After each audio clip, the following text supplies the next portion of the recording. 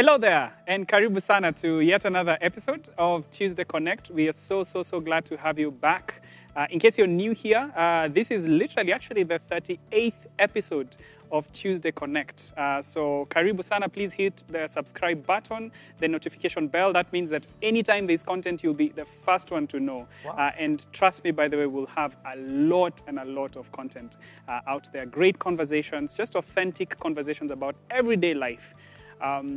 So today I'm joined by some two wonderful men. As you can see, today is a men's only kind of affair. Actually, this week was International Day of the Boy Child. Of the boy child, really? Yeah. So there you have it, folks. We are boys. Yeah, so, boys and stuff. And I'd like to introduce them. Let me begin on my right with MJ Gitao. I was joking with him earlier as we were just talking and asking him if the J stands for Jogona. He confirmed that it doesn't, all right? But MJ Gitao is one of our congregants here. He's in the corporate sector. He's been there for about almost 20 years, actually, and we'll come back to that. He's a family man. He's very involved here at Mamlaka. In fact, he teaches one of our premarital counseling classes. And so does a wonderful job there. So karibu sana, MJ. Thank you. Really glad to be here. We've tried to get you here for some time. So finally. Come. I wait for International Boys Day. Yes, karibu sana. And on my left is somebody that you probably already know. This is our senior pastor, Mamlaka Hill Chapel. His name is Sam Ithiga. I will not say his nickname here. I care about, I want to keep my job, but it's good to have him here, senior pastor, really cool boss. I mean that, and it's wonderful to have him here. So in the recent past, we've been talking about a couple of things, and through the book of Acts, just doing a character study. And actually, just this past weekend, we talked about a couple called Ananias and Sapphira. You probably know the story in Acts chapter 5 about this couple who sold some land, and they kind of lied about how much they got. They brought up some of the proceeds and said this is the whole amount, and God judged them for that. And that actually prompted us to do this episode and talk about a particular issue that is very crucial and very important, I think, and very pertinent to all of us. And that's the whole issue of lying and the whole issue of truth-telling. And so let me start with MJ. You have been in the corporate sector for nearly 20 years. Yes. Just from your own perspective, where do you see us as a culture? How are things as you see them? Paint for us a picture as best as you see it. Okay. Yeah. Thank you, Ted. It's great to be here. I've been in the corporate sector for over 20 years. My background is finance and banking, so those are the sectors in which I've served and worked. Yep. And I guess the issue applies in many other corporate areas where the whole issue of how you present yourself, the kind of perception that you drive across your colleagues, your bosses, your peers, even your competitors, really is the thing that gets you ahead. Gets you that promotion, gets you that contract. So while we were just thinking about this, the sermon you mentioned that was shared here a couple of weeks ago prompted, this issue in my mind. I remember reading one of the Tuesday newspapers, because Tuesday is when they profile business and financial news, which is what I do. And the article was asking about why honesty sometimes does not always pay. The story was based on an investment fund where the managers of this investment fund just basically told the whole truth and nothing but the truth. And that, got them into trouble. So clients, withdrew their money. So the story asks, did that investment fund really have to tell the truth and to be honest? And so it was just put in that doubt that there can be certain instances where you can either withhold information, tell as little information as possible for the time being, essentially just being economical with the truth. When it's likely, being economical with the truth is likely to get your head. Yep. So in that I think is a common culture, common practice. But it's not just in that area. As you said, I'm a family man. I'm blessed with one wife. Yeah. If I can one wife. Stick to that line that is said on these podiums. Yeah. And two boys. Yeah. 9 years and 10 years. Oh, wow. So and I just want to pivot because the other day I was reading a story in the National Geographic. I have it here. The cover was "Why We Lie." Okay. And the story talks about, they were doing an experiment among children, just trying to find out, to what degree, at what age children start to come up with, the whole idea of presenting a different perception. So they hid toys on a small table like this. They put Barney, the dinosaur, which us guys didn't grow up with Barney, but our children are growing up with Barney. It's color purple, so it's a little dinosaur that's color purple. So the person doing the experiment hid Barney and covered it with a cloth. They lied and walked away that they were going to take a phone call, but before they walked out of the room, they told the kids gathered in the room that whoever guesses the right toy or item hidden will get some amount of money, call it $10. So without uncovering it? Without uncovering it, of course. Okay. So the guy walks out, spends a few minutes, comes back and asks the kid who has guessed the right thing. And this little girl raises her hand up and says, it's actually Barney the dinosaur. So the guy asks, how did you know? So the girl comes in front, feels the doll, which is still covered, and says, I feel this doll is color purple. So exactly how do you feel like a color? we didn't know we have those superpowers. Exactly, I can feel this. I can feel this pouch is color green and it's right? covered. So the article talks about how children and human beings at that age start developing this capacity for ingenuity, the ability to manage perceptions. And in the article, they say that is an indicator that the brain capacity is actually growing when it's able to enable this child to create a different perception, that she actually guessed the right thing, yet she actually snuck and checked when the guy was outside the room. But I think that's an issue that we can also address, because it shows that while our own body and brain is also just developing, there's room for us to fill that with some Christian perspective, which I know we'll talk about. But it's not all just in the corporate scene and children. We ourselves struggle with these things. I was telling you earlier that the other day I was waiting for a fundi to come to the house to fix something, and the fundi, they're good ones, they're not so good ones. So the other ones tell you, I'm on my way, I'm coming. 2 hours later, he's still coming. So I got fed up, went to do my own errands, fuming, this fundi is wasting my time. So the fundi calls when I'm outside the house, and he says, oh, niko njiani na kam. So I told him, bana nimekugojea, niko hapa na kugojea, we kuja. But in actual fact, I was not in the house. I was out doing my own things. But I knew if I tell him I'm out doing my own things, he will even take another job and come later in the evening.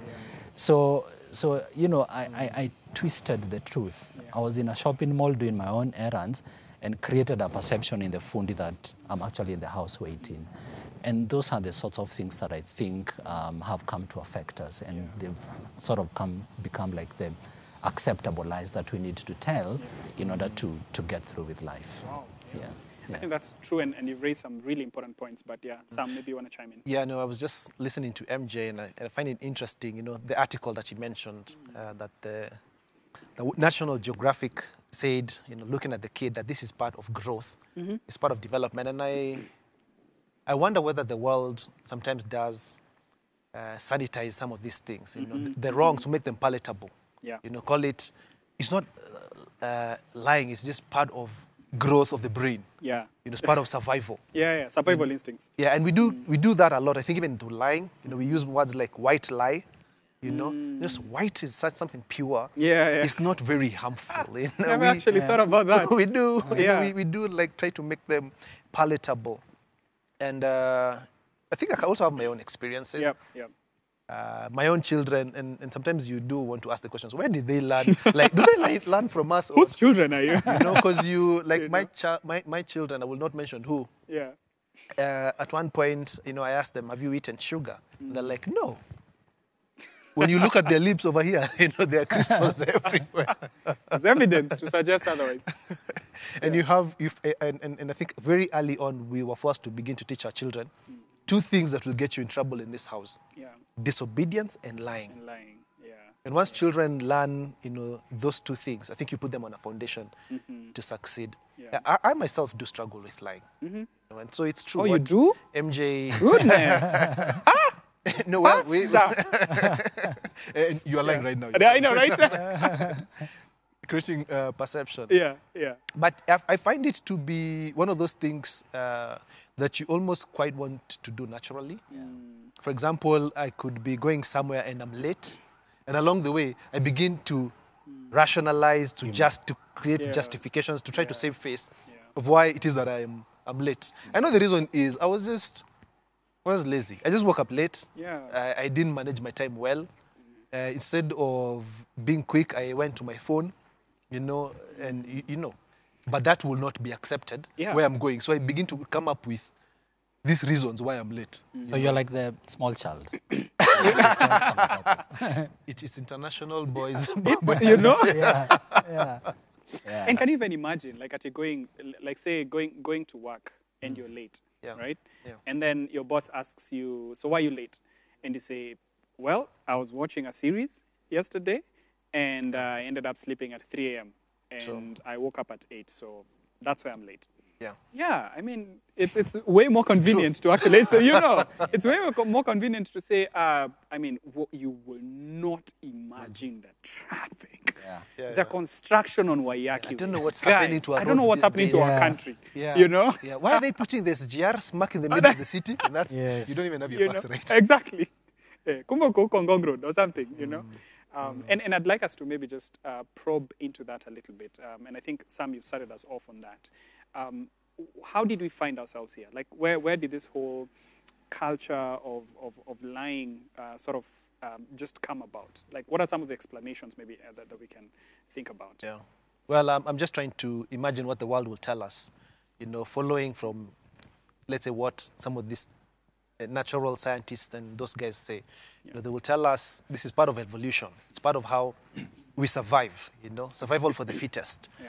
And telling those white lies, fibs, whatever you might want to call them, the guys who are able to tell that they survive, they're able to get their way off things that could hurt them and so on. I don't think it's part of evolution. I think it's when we go to the scriptures, for us, the Christians, we see where lying came from. We are introduced there in Genesis chapter 3, the serpent in the garden, and Eve is deceived. And the serpent comes and says, did God really say you should not eat the fruit in the middle of the garden? You will not surely die, and so on. And he begins to introduce lies, which Eve and Adam believe. And later on, the world was broken and torn apart. And as Jesus Christ will say later on, we are like our father, the devil. Because the devil is the father of all lies. And when he lies, he speaks his native language. And I think over time we have learned to speak Satan's language, telling lies here and there in order to survive, save face, get out of trouble, and so on. So absolutely. I would put it, the genesis of this is really at the garden, at the fall of man. Satan, the father of lies, deceiving us, and us following after his footsteps. The Genesis is in Genesis, chapter 3. How incredibly observant you are. I know. That was lying there. I had to pick it up. So, MJ, do you chime in? I mean, just to add to what Sama said, we kind of try to twist, delay, repackage the truth in order to get ourselves out of these sort of situations. And for me, it's not so much an issue of, did you rob a bank, yes or no? It's in those instances where you really feel you're either going to be grossly inconvenienced, it's going to cost you money if you tell the full, plain, simple truth, or it's going to deny you that contract, like I said earlier, that promotion. You're driving to a party and you forgot to put on your seatbelt, and that's the day the askari decides to peep in traffic. In traffic, that's when they come and they say, MJ, I want a seatbelt, what happened? I remember the other day, the curfews were on, and like he said, I was just late. I was careless in managing my time, so the police officer stopped us past the curfew time. I had dropped our children to their grandmother the afternoon earlier. So at that time, 8 p.m., I said, no, nimetoka drop watoto in their grandmother's house. So, you're taking a certain context and using it now in order to just get yourself out of trouble. So like Percy said, that whole thing we inherited from that story in Genesis chapter 3, I think still afflicts us up to today, where you want to just twist the truth a little bit to save yourself and get yourself out of what would have been a And very the culture is tricky also really built upon that deception. Like, I'm trying to imagine what we see on TV. We've been lied to that we have to fake it till we make it. Yeah, You yeah. know, I mean, nowadays when young people are watching TV, you feel like pulling them aside and telling them, don't believe everything you watch on those screens. You know, if it's, for example, the music video. Yeah. I remember growing up watching those hip-hop.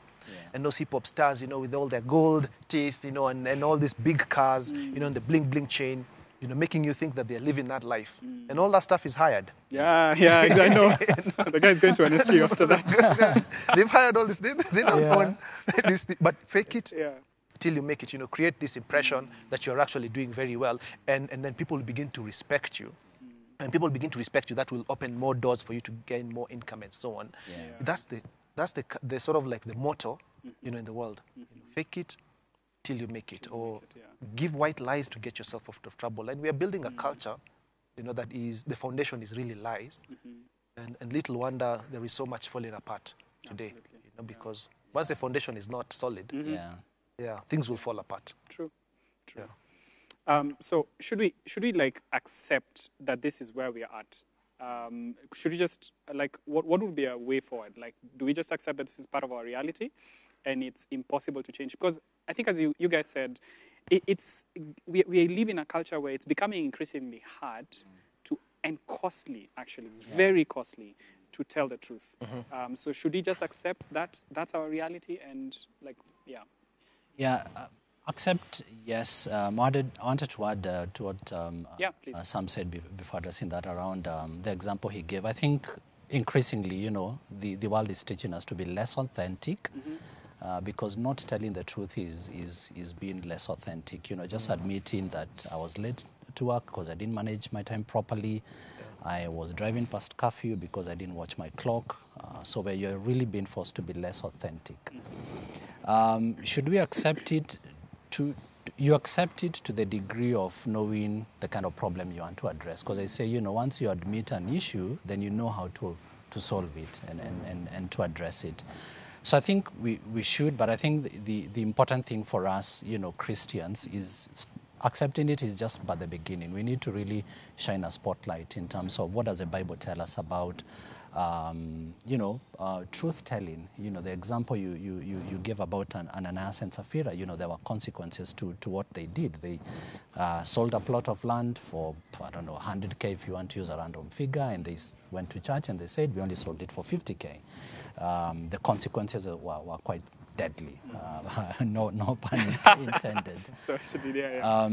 So we accept it to the degree of knowing how to address it, how to shine a spotlight on it, and there are numerous biblical examples to show that if you don't tell the truth, even when it really costs you something, there'll be very severe consequences. So, for people like us in professional services, you tell the truth, it costs you a promotion or it costs your contract, but God is always faithful to come and reward you much later. Yeah.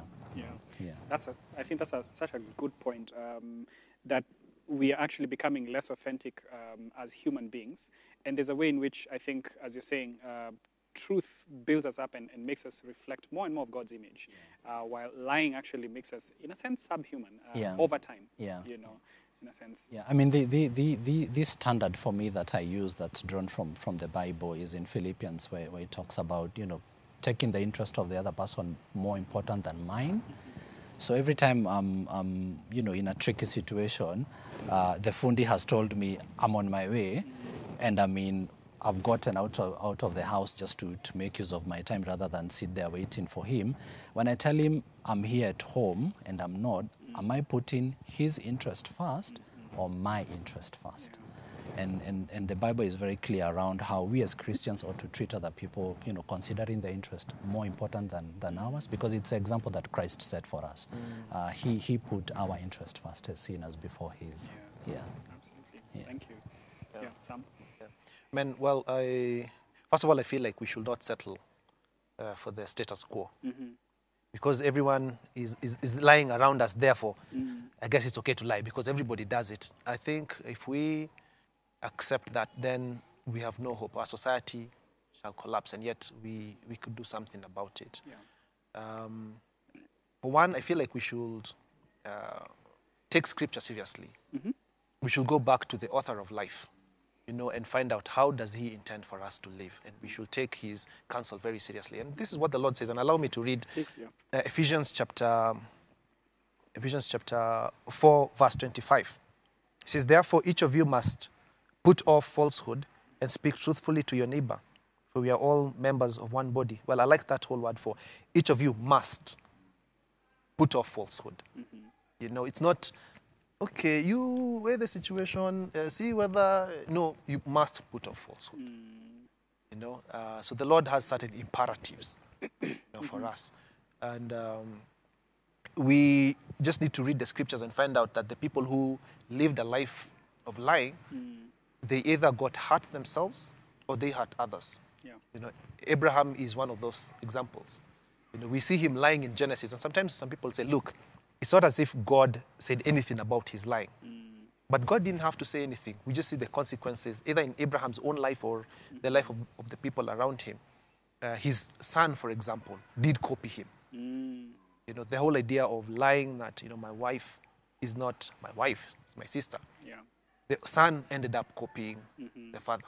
And sometimes I know parents do raise children in a certain way. You give them rules and instructions, but you live differently.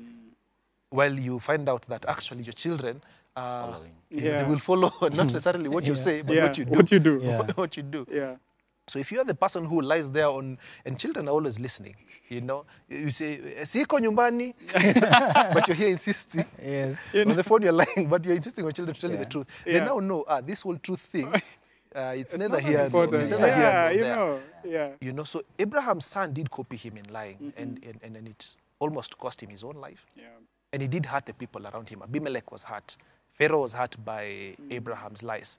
I think earlier on we were talking, and MJ did bring up the idea of Joseph. Joseph refused to cheat. It's interesting how what he was being told to do. Yeah, to pun cheat. intended. Yeah, exactly. Yeah, with Potiphar's wife. Yeah, but he refused. He was an honest man, and he wanted to honor his master. He said, I cannot do this thing to my God. And of course, he meant also Potiphar. Yeah. It got him into trouble, telling the truth. But look, truth has its own blessings. Because God was able to use even that misfortune to take him to a very high position in society later on. Telling lies and white lies has its curses. Saul is one of those people, He was told, he was given an assignment to do, he never did it fully. And when he was confronted, instead of coming clean and saying, look, I messed up, he tried to cover it up. Yeah. And that cost him the kingdom. The other person was, who was it in the Scriptures? Ananias and Sapphira, I think we mentioned it. Yeah. Their lives were lost because of half-truths, which is really a full lie. And so I think there are incidences in the Scriptures that teach us, if you choose to live a deceitful life, there will be a great cost to it.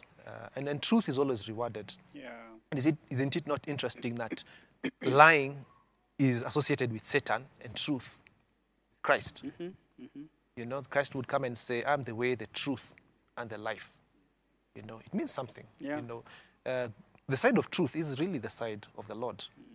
And so these are things I think we need to think about clearly. If you claim to be in the light, to be walking in the light, and yet you are dishonest, you are not truthful, instinctively lies keep coming out of your mouth, then I think you need to ask yourself very deep questions about whether your heart has really been changed.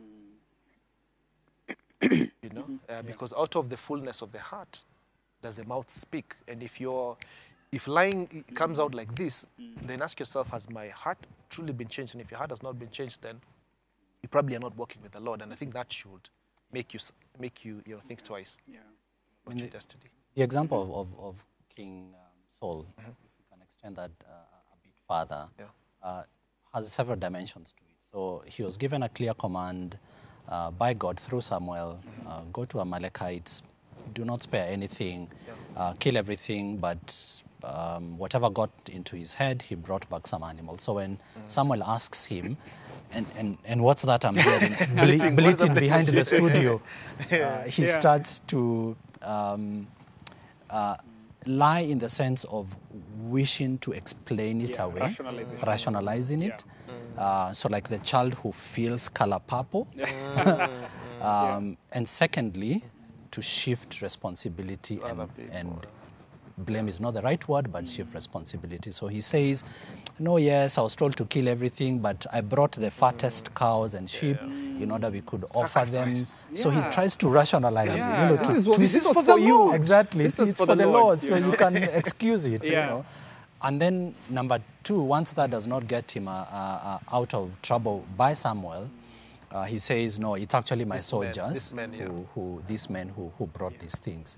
So for me, that's, I think, the biggest issue that I think we can speak to using Christian principles, that, you are saying earlier that just tell the plain truth and don't start to rationalize it. Oh, nimechelewa, manze traffic Uhuru Highway siku hizi bana, ni mob sana. So you see, you're shifting the responsibility, and you're failing to admit that, you should really be telling the truth at all times. And the reason for that, I think we need to say it clearly, is that truth has its cost. Absolutely, yeah. Truth is also costly. But if you think truth is costly, try lying. Try lying, yeah.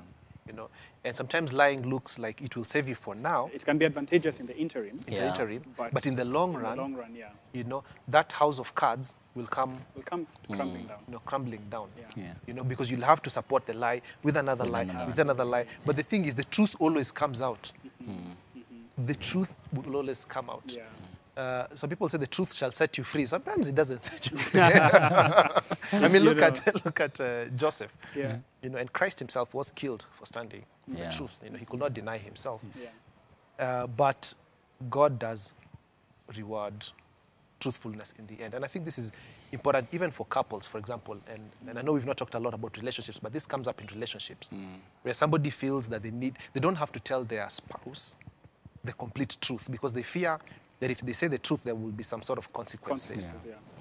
So to mitigate that, they cover up with a lie. But I feel like that only makes the situation worse. It seems as if it should work, but it's actually, something will begin to stink at some point. And even their spouse will be more hurt later on knowing that you lied to them, than probably how they would have been had you just said the truth from the very beginning. There's one friend whom we were having this discussion, and I said to them, it was a time when he was really seriously thinking about telling the truth or not telling the truth. And I told him, you'd rather your relationship fails on the basis of truth than it stands on a foundation of a lie. Wow. And I feel like for many people, that's probably something that they're not willing to take. You'd rather your relationship fails on the basis of truth than it stands on the foundation of lies. Because it won't even stand for long anyway. Absolutely, I hope you're really enjoying the conversation as I am right now, and that you're finding this helpful and perhaps stirring your mind, causing you to think, causing you to, just investigate your own heart. And I'd like to wrap up this conversation by just a few concluding remarks, and I'll actually start. I was watching somebody he's called Jordan Peterson. He's become a very famous, he's a clinical psychologist, I think, and he's become very famous for just the number of talks he's giving. And one of the things that Jordan Peterson says is words are tools to communicate reality. They are not instruments of managing perception. And I think, MJ, earlier you were actually talking about managing perception. The reason we rationalize, the reason we, say, no, it's not like that, or we say half-truths and omissions and stuff like that, is because we are trying to use words to actually manage perceptions, to show ourselves to be something that we are actually currently not. And perhaps the best thing is the faster we come to terms with who we are first, the easier it is even to set ourselves on a path of change. Because if all I'm doing is to manage perceptions, first of all, even within myself, I begin to think, I'm actually not really who I'm portraying myself to be. So there's a bit of acting, or or trying to really hide who I am. And that's because maybe I know if people find out, put up a facade. And maybe I'm thinking, if people really got to know me, they won't love me. They won't accept me as they should. And maybe that's where even the gospel comes in, because Jesus knows us for who we are, truly. In fact, we can't hide anything. Sometimes it's a wonder that, by the way, when we're coming to pray, we hide some things. You wonder, like, okay, so I can see everything. I can literally see everything. But yet at the same time, Jesus, actually knowing everything, still loves us. And so perhaps even just as because honestly, what we are calling for is a high standard. And as you said, truth it can be costly. Can be costly, especially in the short run. I mean, for that company, for instance, that lost out because they decided to be honest. That's a big deal. So, any concluding remarks on your end? Either can start. I mean, just to extend on what you said, for me, two things. Just being authentic. That the person you are on the outside is the person you are on the inside, and so not wanting to create a certain perception that you're performing well and meeting your targets in the office while you're really not. And you're using smooth talk and pragmatism to just, get you by. So I think it's really important to maintain that authenticity, that the person you are on the outside is who you are on the inside. And that those two things are not at variance because you're using words to create a different perception.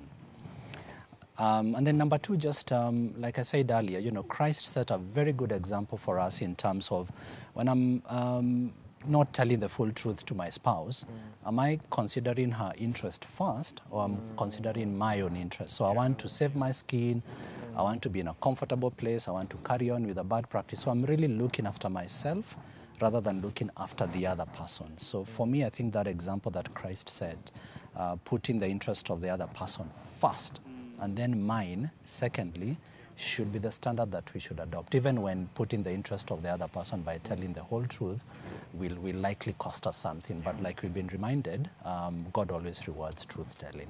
Good stuff. Awesome. Yeah, for me, what I would say is, and I think it has come up while you were saying, when we tell lies, we are really deceiving ourselves. The person we are lying to is ourselves. Well, Ananias and Sapphira were told you are lying to God, but we have come to learn that really God knows everything. So yes, on the one hand you are lying to God, but God knows everything, so you're really lying to yourself. And my challenge would be that we should commit ourselves to telling the truth, because I feel like once you commit to telling the truth, a lot about you begins to change. For example, if you decide, if I go to the office late, I will say the truth. It forces you to readjust. You will think very seriously about that. So you will, because I can't give a shady excuse. So now it forces you to do what is right. Challenge yourself to live by the truth, and you'll see how your life will change. Actually, your slothfulness will change. Your laziness, your lack of integrity, some of those things will go away. And then if you really are a believer, then you want to be like Christ. And I think we said here earlier that Christ really is on the side of the truth. I mean, he said, I'm the way, the truth, and the life. And if lying is speaking Satan's native language, then if you become a truth teller, then you have learned to speak, I think, the language of God's Son. And I think we should challenge ourselves then to live by the side that we are on. And not try to cover up lying by calling it those nice names. It's just a white lie. It's just to see it for the ugliness that it is, and to put it aside, and to embrace truth with all its effects, both good or bad. Be willing to live on that side, no matter what befalls. Awesome. Thank you so much, gentlemen. I think this was a meaningful and a helpful conversation. I hope you found this helpful. And just to mention that actually today is the second last episode of this season, season 3. I hope you find this helpful. We've come to the end of this episode, but please remember that next week we'll have a live session. So please feel free to send your questions to the email just down here, right here, okay? Send your questions there from not just this episode, but any other episode in the season. We'd love to have your questions addressed as best as we can. So until then, kwaheri.